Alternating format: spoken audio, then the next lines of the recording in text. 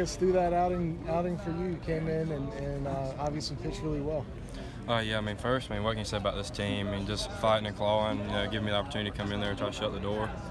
Knew it was going to be a big spot. We tried to play one drag Gilly there to get through that inning, but didn't. Tried to come in, just get us through that one, then worry about the next one. And we went up one.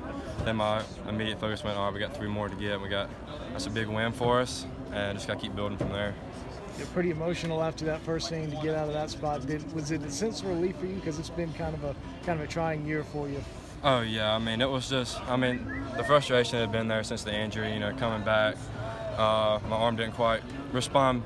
Bouncing back early on as I hoped it would, and within about the last month and a half, it felt like I turned the corner health-wise, and finally been able to prepare how I wanted to prepare for about the last 2 years I've been in college. I knew how I wanted to take care of my arm, and I really just couldn't do it. Just didn't quite feel 100% healthy, and I just kept telling myself, if the time comes, I'm gonna be ready this time. I'm gonna be, healthy for the first time in almost probably 8 to 10 months, and I feel as good as I've felt in a long time, since probably the end of last year, and that was just, that was just a ton of emotion, like you said. That was just huge. That's something I've wanted to do for this team, for a while now, and it was just, awesome to finally be back and bounce back and be the guy I knew I can be.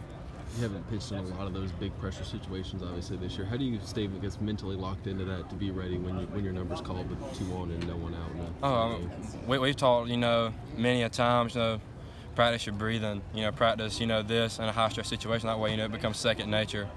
So I felt like, us preparing that way really helped me. I was taking some deep breaths there, trying to stay calm. And, this summer, I closed in Wilmington, and, I was able to do that, a handful of times. And I did it for, in another game. And I was like, I love this role.